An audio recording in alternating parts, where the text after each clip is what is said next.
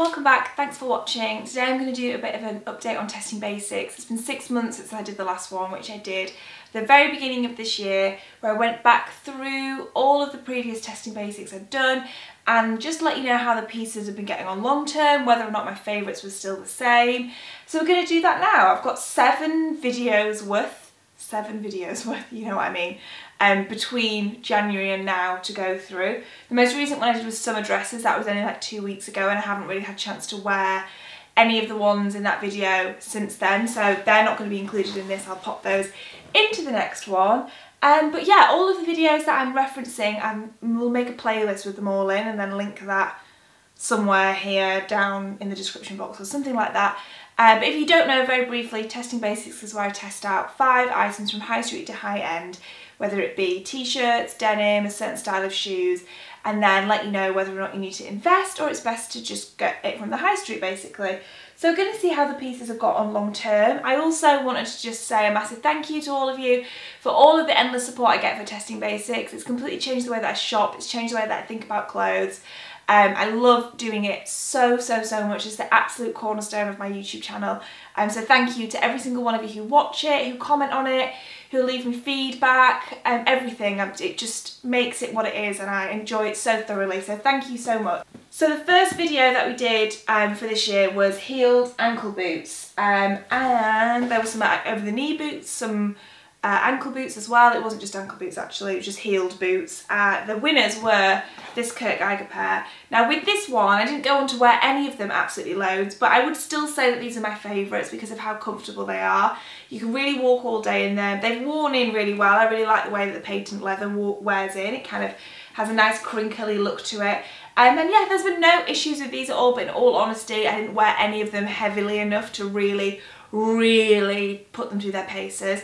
But I would still say these are my favourites, and to the extent that for next winter I will definitely look at GEIGER again for some heeled boots as a priority. I also did like the Stuart Weitzman over the knee boots, the Highland ones, which are really popular, and I've barely worn those since. They were the most expensive pair and I've really not worn them very often, which isn't the best. Next I did straight leg jeans, and the winners were this pair from RAEY, which are the most expensive ones, and it generally introduced me to RAEY as a brand, which has become one of my favourite high-end brands. I absolutely love it. And I did wear these jeans absolutely loads. I still wear them. They're absolutely amazing jeans. They're really comfortable. They wash really well. But I would actually knock these off the top spot with the Under the Stories ones that we did, just because they were so much cheaper and they have been just as good to wear. They've washed just as well. They kind of look just as good. So I would say Under the Stories generally for denim is fast becoming one of my go-to places. I just picked up another pair from there the other day that are absolutely incredible. So I've been picking Under the Stories and High Street over RAEY. I did buy one more pair of jeans from RAEY actually, so I love the brand enough to shop there again for denim, but by no means do I think that you have to. I've really loved this Under the Stories pair. They've washed fantastically too, so these have been knocked off the top spot for the denim ones. So the next one that I did was leather biker jackets. It was the most expensive testing basics that I've ever done to date. It was one of the most highly requested ones. The most expensive one that we had, and that was my Acne leather jacket. That didn't do very well, and still I regret buying that jacket so much. It was so expensive. I think it was like £1,500, maybe it was £1,300. I can't remember exactly, but one of the two. It was so expensive and I barely got on to wear it. I always reach for the other ones. The winner was this one from MAJE, and I still stand by that. I love this jacket. Would 1000% go back to MAJE for leather jackets. They've been absolutely incredible. The leather has worn in beautifully. The fit of this one is so good, better than all of the rest. The only thing that puts me off it is the embroidery on it. I would definitely buy this again in a heartbeat without the embroidery, because I think it would make me wear it a little bit more. Sometimes it just feels like it cheapens my outfits a little bit and like makes them feel a bit less chic, as opposed to just a plain leather one. But still stand by this as the winner. It's a beautiful leather jacket. I just can't see how it's ever going to wear, or how it's ever going to go wrong basically, because the quality is so good. So we'll definitely shop at MAJE again. The one that I think came in last place, or if not second to last, was the mango one, and it was because of the way that the belt really fell through. It still does that all the time. Sometimes I tie it around the last loop just because it does drive me insane. but I've actually gone on to wear this one more than the MAJE one, which is why I wanted to mention it.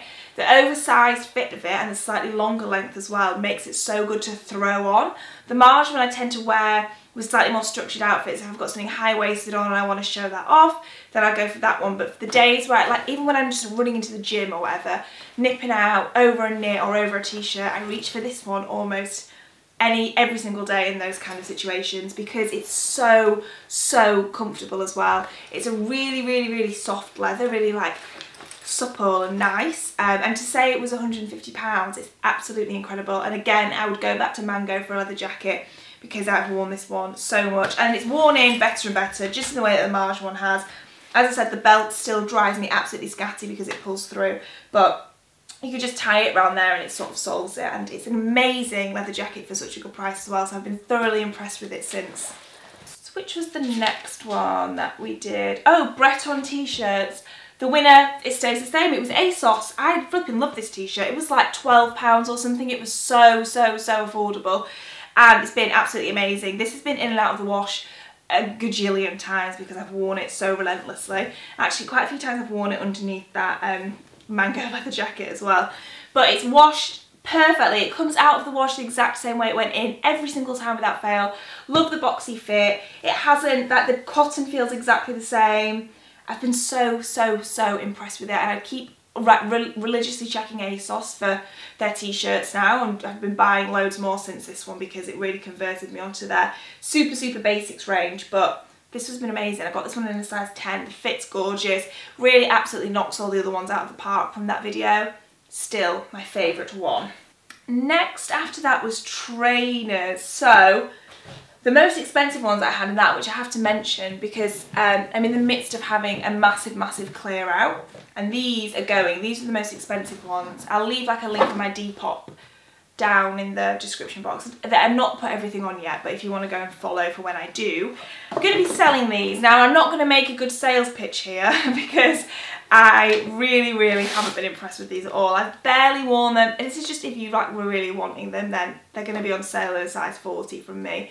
They've probably been worn about 2 or 3 times. I have not worn them since I filmed that video.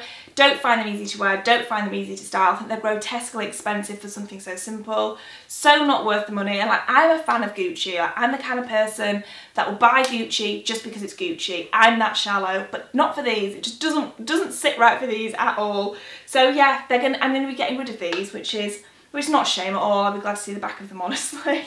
If anyone goes and buys these off what I'm saying now, I'll be absolutely amazed. But yeah, the Gucci trainers were a no-go. They didn't win. I think they came in last place actually in the video, but definitely not worth the money. The 2 that came in joint first place were the SUPERGA. I also learned how to say that word through this video, so thank you to everybody on that one. And the Vans Old School stays the same. Probably went on to wear these a little bit more. I religiously wear these, really. They're like my go-to trainers along with some high top Converse. They're so comfortable, they're amazing, they look amazing with everything. But as it's been getting hotter and hotter, I've been wearing these a lot as well, just because the colour makes them feel a bit more summery. They're both, I mean, to say how much I've worn both of them, they're both looking really great. They're so comfy, can wear them without socks, wear in really well. Such a good price for like such good shoes. I absolutely love them both and would still very thoroughly recommend them both as well. And then we did silk shirts. In all honesty, I haven't really gone on to wear any of these shirts that much. In it, I wasn't like fully sold on silk shirts. That was the kind of main outcome of that video, that they just weren't majorly my thing. I much prefer a cotton shirt. So going forward, I haven't really worn them. So you know, I'm saying that I'm like being as honest as possible about these updated reviews. There's not much more I can say. I don't think I've even washed any of them since. But the winner was the MASSIMO Duty one, and I'm just going to leave it as the winner again because there's nothing to update on it. I really liked the colour of it. It was really great for the price. Still feel the same way about it, but generally won't be investing in silk shirts again in the long run. Especially not at this point in my life. Maybe when I'm a little bit older that I'd find them a bit more worthwhile. But they're expensive for what they are, and it just doesn't seem to play a really big part in my wardrobe. So no updates on that one, I'm afraid. And finally, the most recent one that we did was espadrilles. I had some espadrilles in that which have been the biggest disaster, which I'm also going to be selling. I need to stop saying this because no one's going to want to go and buy this stuff. But they were the bal pages. I wasn't really sure how to say it. and they were just disastrous. But they weren't the most expensive ones. The most expensive ones were the LOEWE ones, and these won. Oh, you need to get these shoes, guys. I'm obsessed. I actually saw the leather pair, the black leather pair in the sale on Net-a-Porter the other day, so if they're still available, I'll pop a link for them in the description box. These are so flipping good. 100% go for your normal size. On some websites it says to go a size up. Don't. Go true to size. They fit true to size.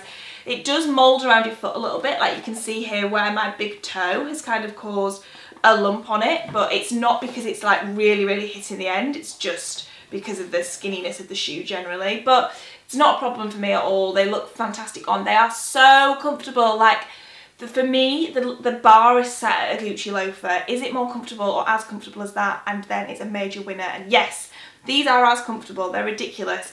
Just, I haven't been wearing them with this back stepped down at all. I've only been wearing them with the back up, but they're amazing. They have worn down quite quickly on the soles, so I will have to go get that resoled very soon. That's a testament for just how much I've been wearing them, and it's a rubber sole, so that's sort of to be expected, but something to bear in mind is that you're going to have to resole them.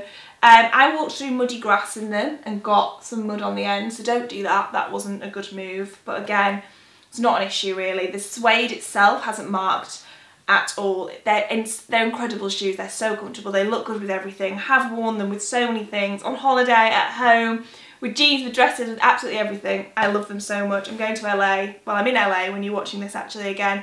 So these are coming with me because I'm obsessed. So thoroughly recommend them if you couldn't tell. I'm very passionate about these shoes. So that's everything. That's all the ones I've done so far this year. It feels like so much work, and then when I go through it now, it's all condensed into something so quick. I'm like, oh my god, I thought I'd done so much more than that.